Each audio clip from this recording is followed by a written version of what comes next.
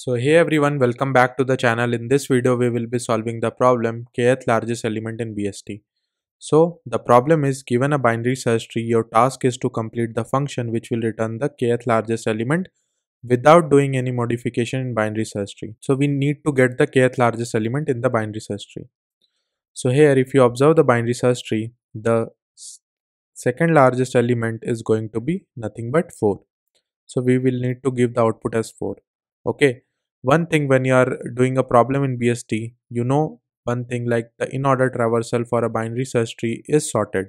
So we can make the use of that and solve our problem. So let's discuss the problem in more detail. So let's say my root node is going to be 4, left child is 2 and 9. So you know, for binary search tree, the in order traversal is sorted. So if we do in order traversal, it is going to be 2, 4, 9. And let's say my k is also 2. So I can pick this element, okay, whatever be the second element from back, we can pick that up and that is going to be my answer. But the problem with this approach is that it is taking a order of n space. Why? Because we need to store these elements at one place, okay. So that will take me order of n time. But can we optimize it? Yes, I think we don't need these elements, okay. So let's discuss the optimization. So you know, for the in order traversal it is sorted. So we can tweak this up. Basically, we can say the reverse in order will be sorted in a decreasing fashion. So let's say my reverse in order is like this.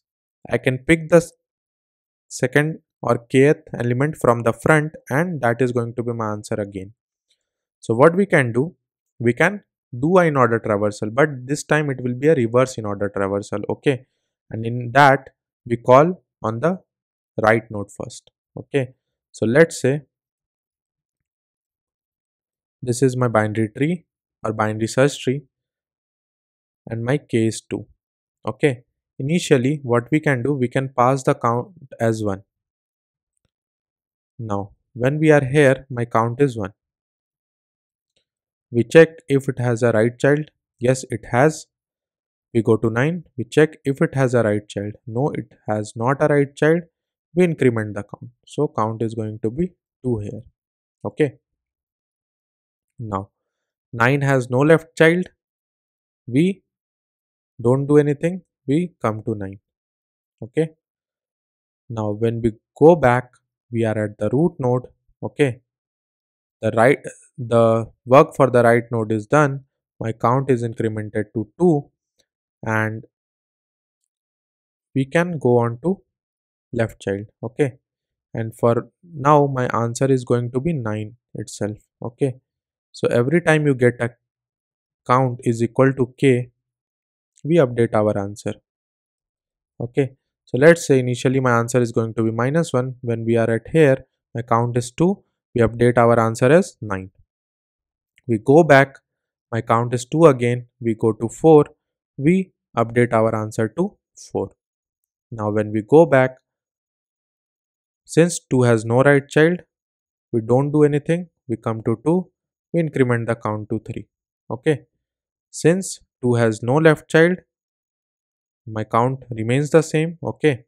And when we come back to 4, my answer is going to be 4 and count will be equal to 3 at the end. So I can return this answer, right. Let's understand this approach on some other test case. So let's say my root node is 4, left child is 2, let's say this is 9 and this is 10, okay. Initially what we can do, we can assume our answer to be -1. We can call the in order function with the count as 1 here. तो जब हम लोग right में जाएंगे, ठीक है, यहाँ पे तो हम लोग 9 का देखेंगे कि राइट चाइल्ड एग्जिस्ट करता है. Yes, it exist. We go on to 10, we go to the right, there is no right child, we increment the count. When we come to node, basically the root node, we increment the count, okay. And let's say my k is 3 here, okay. So the in order traversal for this is 2, 4, 9 and 10, right. And when k is 3, 4 is going to be my answer. So count is 2 for now. We go on to left, there is nothing, we return. When we come to 9, 9 is the root node, okay. So we increment the count to 3. Cool. Now 9 has no left child. We come back, we go on to 4. My count is 3 for now.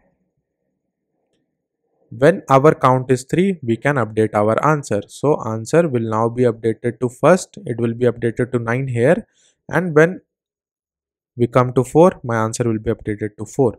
We go on to left. Since 2 has no right child, we come back, count is now 4.